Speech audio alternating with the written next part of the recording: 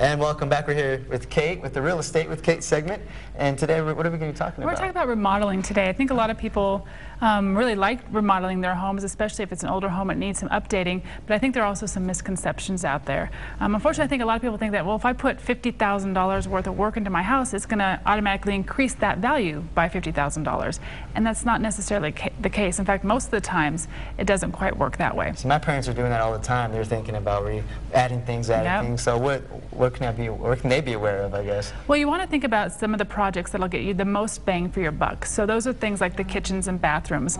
A lot of buyers will go into a house, and that's really what they're going to want to see is, what does the kitchen look like? What does the bathroom look like? Those are those items that really catch people's attention. For example, adding on an office, unless someone is specifically looking for an office, just doesn't have the same pizzazz as having a really beautiful kitchen, for example.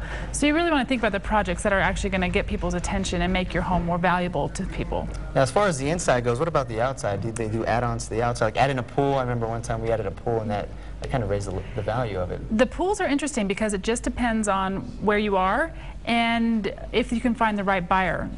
Pools, some people absolutely love them, some people absolutely hate them. They don't want to have to do the work or have the expense that goes along with having a pool. So a pool can be really tricky. If everybody in your neighborhood has a pool, then adding one to your house might be a good idea. But if you're the only house in that area that has a pool, it might actually make it tougher to sell. So what are some good selling points here in Grand Junction people know about? You know, I think what people really need to focus on first are those items that aren't quite as glamorous. Things like your furnace, your roof, those big ticket items that really impact the value of your home, especially if a buyer's coming in and they notice that the roof is leaking, for example.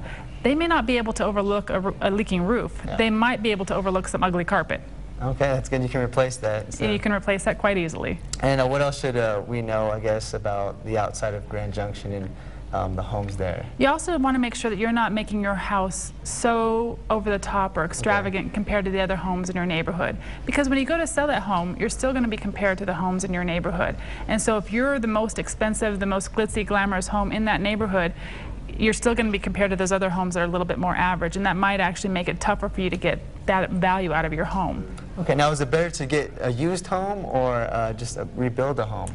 You know, it depends. It depends on your style, it depends on what character and personality you want your home to have, and it depends on if you like doing projects. There are some fantastic, gorgeous homes in Grand Junction that are old, but you just sometimes have to be aware that they might need a little bit more TLC.